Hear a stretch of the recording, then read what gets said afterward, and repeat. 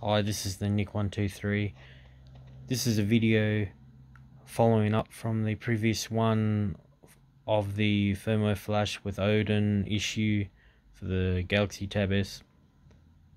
I searched on the internet and I came across a forum called XDA Developers. I found a thread that shows how to get the tablet into recovery mode and get it to boot into the Android firmware. I'll show you how to do that now. It's the power button here and the volume up and the home button.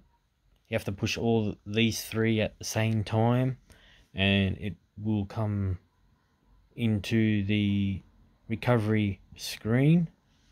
I'll pause the video now because it requires both hands to get it into that mode. Okay, so back.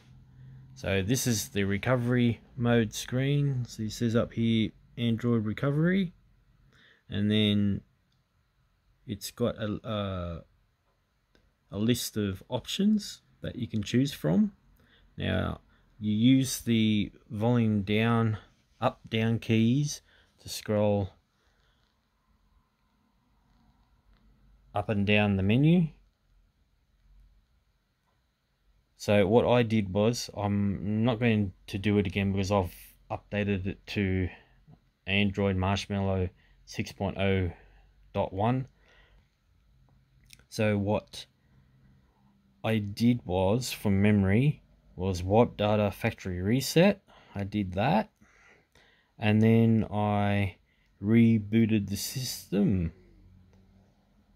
So here, down here there was like error, down here there was error messages in red, but after I did the wipe data factory reset, I rebooted the system and then it booted into the firmware that I had installed from ODIN. I can't remember which one that was. I think that was 4.22 or 5.0. I can't remember, but that's what I did and it seemed to work. But what I'll do now is I'll reboot the system. So if you want to reboot it, you push the power key here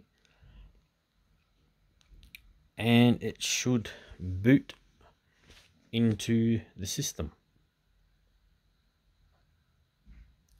So I wasn't quite sure if it was going to work, but thanks to the thread that I was investigating on, it helped out. And I remember doing this about 2 or 3 years ago because I wanted to put Android 7.0 on here.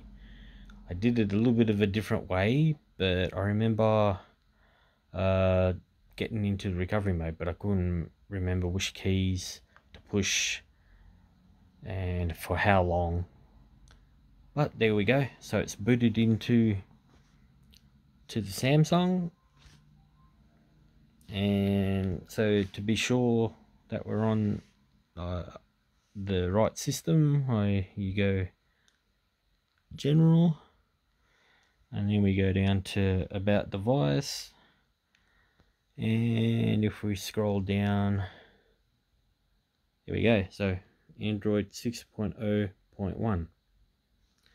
So finally this tablet has been taken out of soft bricked and it's working again. So I hope this video helps any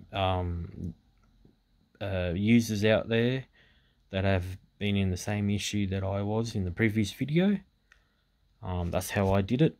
I'm not sure if it will work for everyone, but I hope it does. And this video has been helpful. So this is Nick123. Subscribe, thumbs up, blah blah blah. Have a good one. Bye.